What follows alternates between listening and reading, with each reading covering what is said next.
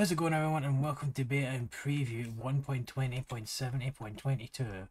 So, the wind charge is not added in this bedrock update, but I'll talk about it in the snapshot video in the next video. But anyway, experimental features, Armadillo.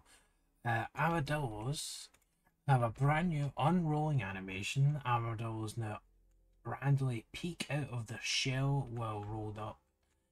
To accommodate these new animations, the time for a rolled up armadillo to stay without threats before unrolling has been increased from 3 seconds to 4 seconds. So let's see our boy. Scare him. Oh! Oh! Oh! That's brilliant. Okay, yeah, that's cool. I did see the developer says the Armadillo is completely finished now. And for me, I personally would say that I'm happy with it. Oh, that's cool. So anyway, the vault. Also sheep work now, that's great. Vault. So, this is what this is what the new vault texture looks like. It looks really cool. It actually kind of looks like this is actually a thing that stuff will spit out of, which is quite cool. The vault texture has been updated. If any nearby players has not unlocked the vault, the keyhole will be open. If all nearby players have unlocked the vault, the keyhole will be closed. So let's see if we put a key in here. Let's see if the texture, no, the keyhole texture still stays the same. Oh, that was actually quite some neat stuff, but yeah, they're okay in A as well. A damage shield. Oh, okay. So the breeze. The breeze is only suggested in the type selector when appropriate experimental toggle is enabled. The breeze's attack damage has been tweaked. So yeah, that's all from the experimental features. Features and bugs. Okay, blocks. So cave vines without glow berries no longer drop a glow berry when silk touched. So basically, let me go into. So basically, no glow berries. So yep, which is like weird, but okay. It's like okay. So blue and black candle cakes now display and drop the correct type of candles, which is good. So they obviously there was a bug with that, but there we go. They work absolutely fine, which is good.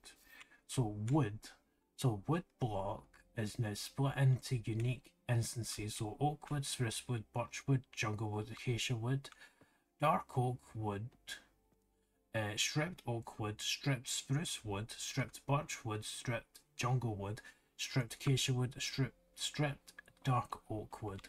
So here they are. This is also what happens when you type up wood. You get all these blocks. For some reason they're here, but we'll let them stay there. Anyway, in-game tips, right?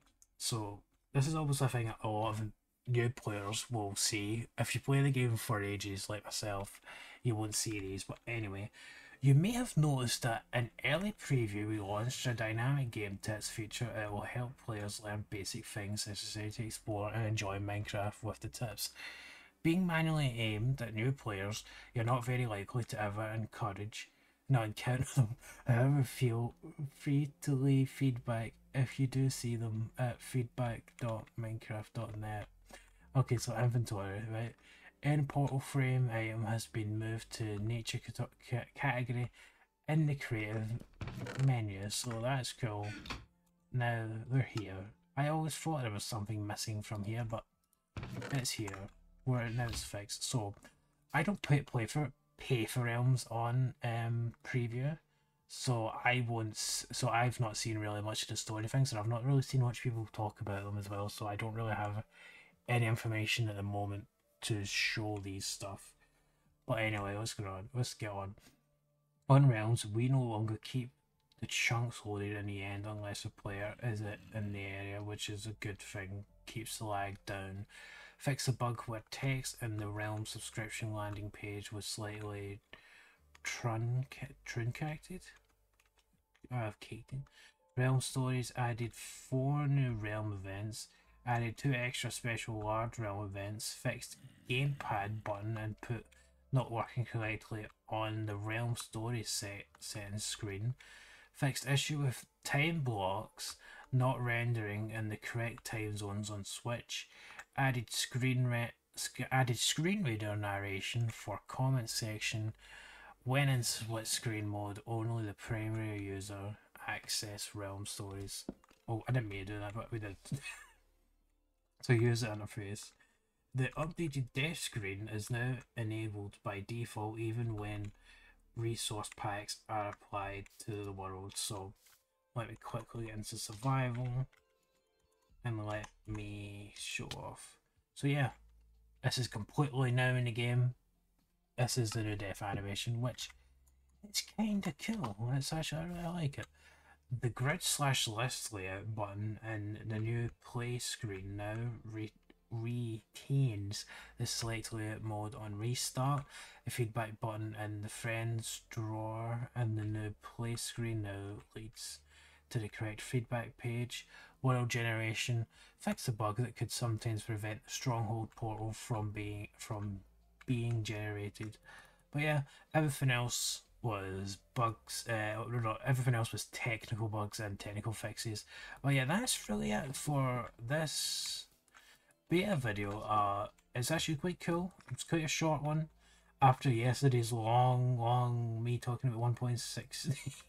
You know, this is gonna be me over a couple of weeks from now when 1.7 comes out. But anyway, I definitely think 1.7 is definitely the last. I think definitely the next set of betas will be 1.21. We are really kind of getting to the end game now. I think Mojang is just going to release one last big feature and then we'll be in the 1.20 betas. I feel like we'll be in the 1.21 betas by the end of March. Maybe, hopefully. So I would probably guess 1.70 would come out in early April. That's my guess. But anyway, the Armadillo is finally finally done as well. That I've seen a couple of developers said online. But yeah, he's absolutely brilliant. Before it was like quite weird, rushed, but you can tell now after some community feedback, our man's here is absolutely done. He is final. But yeah, thanks everyone so much for watching. I'll probably have a video out right after, probably a couple hours right after. Me talking about the wind charge and maybe some Java bugs. But yeah, thanks everyone so much for watching. I just wanted to do this one first because Bedrock's more of a priority to me. But yeah, thanks for watching. Bye.